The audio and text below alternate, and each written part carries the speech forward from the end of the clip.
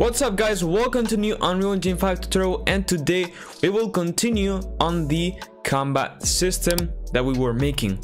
This is the second episode, however I've made more videos that kind of join with this one, as making an AI enemy and also equipping weapons.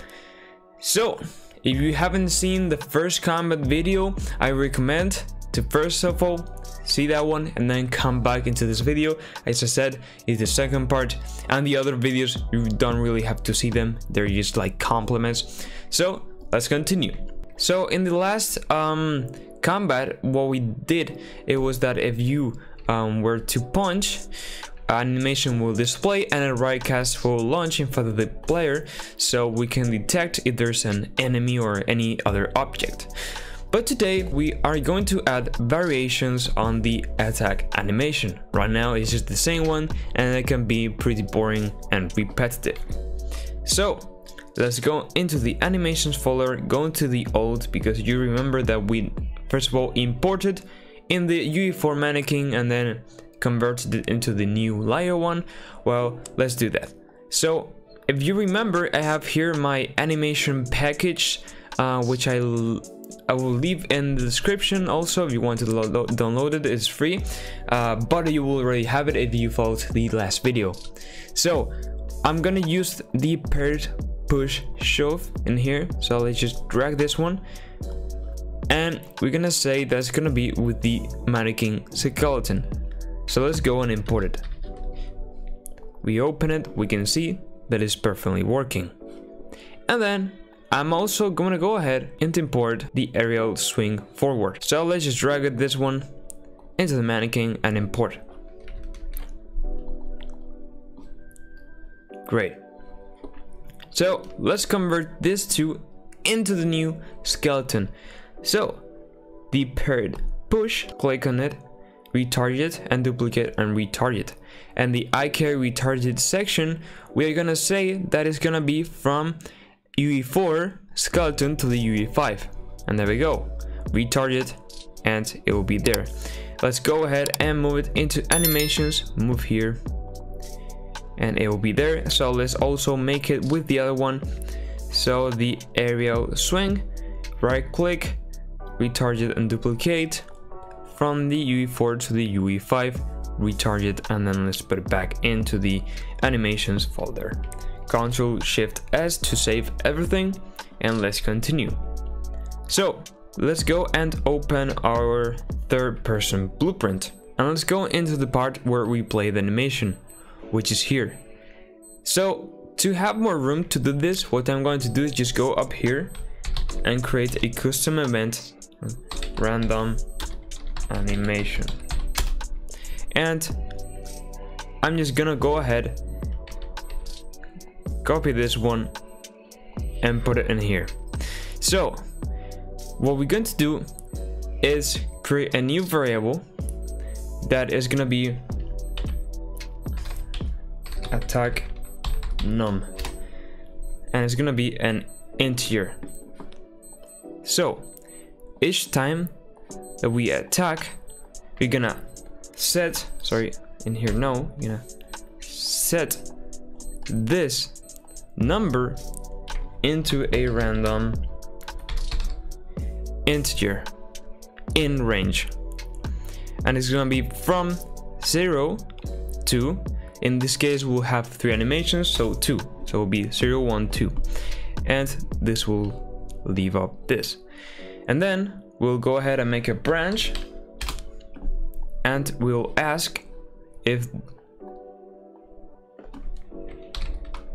is equal, if basically the attack num is equal to 0, we'll play this animation, which is bring a bit further this, okay. If it's false, we go down here and we will say, well, if it's not the animation 0, it will be the 1. So let's go ahead and do exactly the same. We'll also now need to create the animation montages, and then if again it is false, well, it will need to be the third animation, which is number 2. And I'll just copy and paste this in here, and there we go. So let's just go here, content, animations, and then in here we'll have the area one and the push. So I'll just right click, create an in montage. Alright, so now we have our animation montages. So let's go back in here, and in the second one we'll say that it will be the push, and in the third one it will be the aerial swing. So if we actually right now compile and save, we need to still do one thing. So on here, of course, I mean, it's just plain animation. So let's just delete this, which also the duration. We need to control that. So let's get and call the random animation event. Random animation, the function, sorry. So let's create a new variable, and then we'll set this one to be delay duration, and in this case this one is going to be a float, and after each one of this I'm gonna set the delay duration to be whatever the animation played was.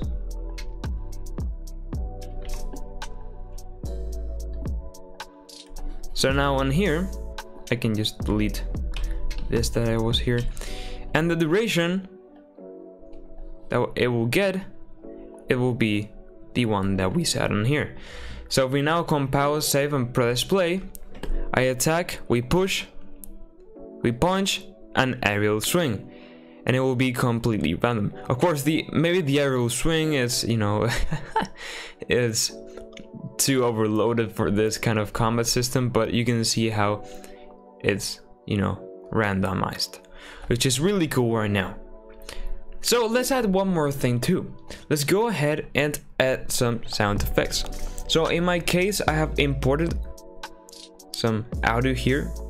It's a simple whoosh animation, which I'm just gonna pop the volume up into around 2.3 or something like that. This will be pretty low because I mean it's just like some side effects that will make the experience better. But anyway, so also to make this compatible in the future, if you guys want to make a multiplayer or whatever, I'm gonna add the sound in a specific location. So after here, I'm just gonna call here and say play sound location. Let's go ahead and click this one. Now my sound in my case will be the whoosh punch, sorry, and then the location, well, it will be the get actor location. And there we go. Compile and save, and literally if I now press play, you can now that the sound plays when I attack. Go. Now to make even the experience better, what I'm going to do is make that a random sound which will, you know, choose randomly, will play randomly. So let's just go into sounds, and we'll create the sound cue. Okay, and then here we're gonna say punch sound cue. In the sound cue we can do a lot of things and control the audio. However, in this case we are just going to use it to make a you know, random note. So open here the content browser, go into audio, and just drag this one here. Now you can see I only have one animation, so I really cannot like test this, but you guys, if you have any more audio, you can do it. So I just drag the output and then just say random, and it's this note, and then connect this to the end. And if you have any more animation, you just put the other animation here and then drag it here. If you have any more, just create a new input pin here, and then drag again your sound new one, and then just put it in here. In my case, I just have one. I just duplicated this to still showcase you, but anyway, if this was another sound, it would, you know, pick it random.